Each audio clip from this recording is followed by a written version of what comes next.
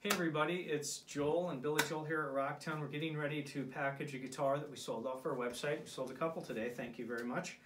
And what I wanted to show you today was, we've talked a lot about how we set a guitar up so the strings are low, and something we do here, myself and our night manager has a degree in repair as well, so he's very good at what he does.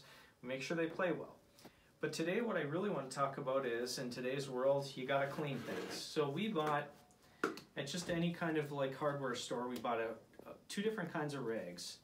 What we did is we bought two dry rags, and we made with a really good polish company we sell here. We added a cleaner to it and we tried it on some different guitars to see if it would interact with the finish. We tried it on one guitar and it bubbled it, so then we tried and we refined it and we came up with this.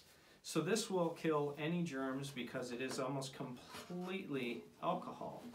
But we figured out how to get a little bit of orange into it, and so it smells great, and it doesn't hurt any guitar. So you see how I'm cleaning the strings?